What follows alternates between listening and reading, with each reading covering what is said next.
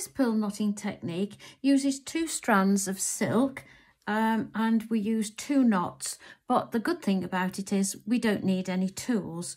We don't use tweezers or an awl.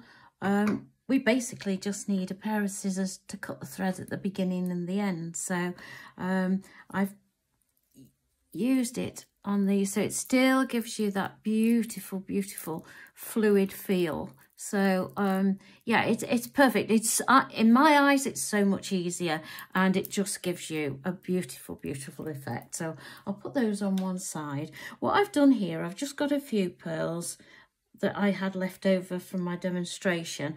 I think there's 8 on there altogether. I've put a knot at the end of this thread, and I'm going to just show you. It'll be a very miniature bracelet, but it'll just be how to start off and how to finish off, because obviously I had the mishap with my knot in the last demo. So what we do here first, we get the piece of French wire. We gently put that down the silk.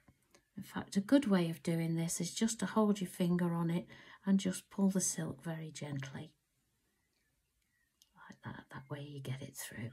So we're going to leave extra at the end for this type of knotting, because obviously we're going to go through twice. So what you've got to do is take into consideration how long your necklace or bracelet is and leave some extra thread at the end. No, none of us like to waste it, so yeah, we don't leave too much.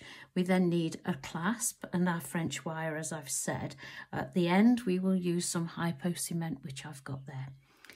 So now what we're going to do, we've got the French wire on there. We're going to take 1/2 of the clasp. We're going to put the needle through there like that, and gently drop that down to where the French wire is. We then go back. This is where the 2 strands come into play. We then go back through the first pearl. In fact, I'm going to just slightly move those pearls out of the way, and we'll work on one at a time. So we pull that, put your finger on there and pull it like that, and you will see that loop French wire just pop itself around there and make a lovely, lovely loop at the end to protect the silk and make a nice neat end to your necklace, bracelet, or whatever it is you're making. The next thing we do is, it's an overhand knot basically, so we're going to take it over there underneath, bring it through. This is where I got knotted up last time, so take your time, go very gently. As you can see, that little bit of French wire has loosened up a little bit, but that doesn't matter, because when we put this knot in, it's all going to tighten up nicely. There we are, look at that. So then the next thing we do is the same thing again. We do an overhand knot, pull it through, and that's your first one done. Now, I think that's one of the neatest endings that you can have on a pearl necklace or bracelet. It looks very smart, very professional, and easy. No tweezers, no awl or knotting tools or anything like that, just an overhand knot. So next we're going to bring up the next pearl, and we're going to put our needle through there too. There we go. Actually, let's put that out of the way because I'm getting caught up. So I'll do the same again. Finger on the little pearl. Very pretty colour, these. The colour of, let me have a look, the colour of silk I'm using here, if anyone's interested, is dark rose, and it's a number 1, which is a 0.35mm thick. So it's beautiful for these pearls because the 2 strands work in the whole of the pearl brilliantly. So here we go, through an overhand knot, tie it, pull it tight, not too tight, and through again. Excuse me.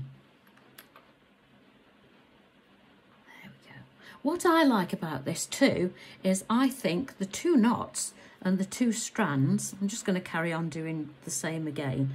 The 2 knots and the 2 strands, I think, make it a very, very secure type of pearl knotting, because you've got double security really, and you've got knots going right up to the end too. So here we go again, overhand knot, oops, tied it too tight round my finger, there we go, 1 knot and 2 knots.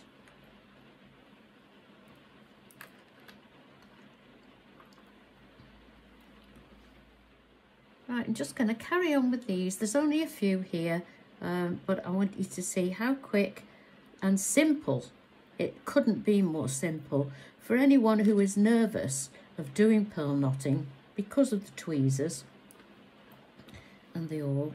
Then this might be the method just for you, because it's so pretty, so effective, and very, very safe. And I'll say the word again, and it looks very, very professional, because the endings are beautifully done. You've got no gaps. There's 1 knot and 2 knots, and off we go again. I won't be doing down to the last 2. Only got 2 more to do like this, and then I'll show you how to do the other end of the clasp and the other bit of French wire that we've got there. So there we go. 1. Very repetitive this, and for anyone who likes repetition, it's so relaxing, and you can just sit with it on your knee, and it'll be done before you know it. In fact, it'll be done probably for you too soon. You won't want to finish it off, because it's a very, very enjoyable experience. So here we go. This is the last one of the ordinary ones. There we go. So we take that through. There we go. And at any time, just hold the pearl. If you feel you've got too much silk, or you feel that it's getting tangled up, just put your finger on that pearl and pull the thread through, and it tightens up nicely. So 1 knot, 2 knots, there we go. What we do at the end now, there's the 2 knots on that one. What we want to do, we've got our piece of thread here where we've got the needle on one end, and we've got those 2 final pearls at the end. So what we want to do is snip those off, because we want to get those onto the side with the needle on now. So what we're going to do is thread those on without knotting them.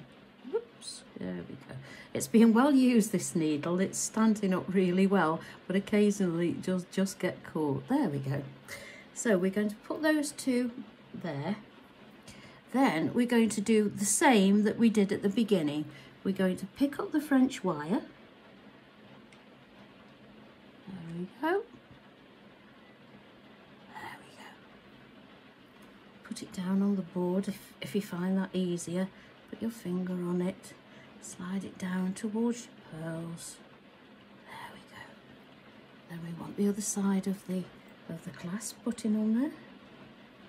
There we go. Now what we want to do is to get these two, I'm just going to turn it round the other way now. Hopefully you'll see it. I want to get those pearls as tight up to the others as we possibly can, and we're going to go through this first pearl again. First pearl, last pearl. But obviously in this case it's the last pearl.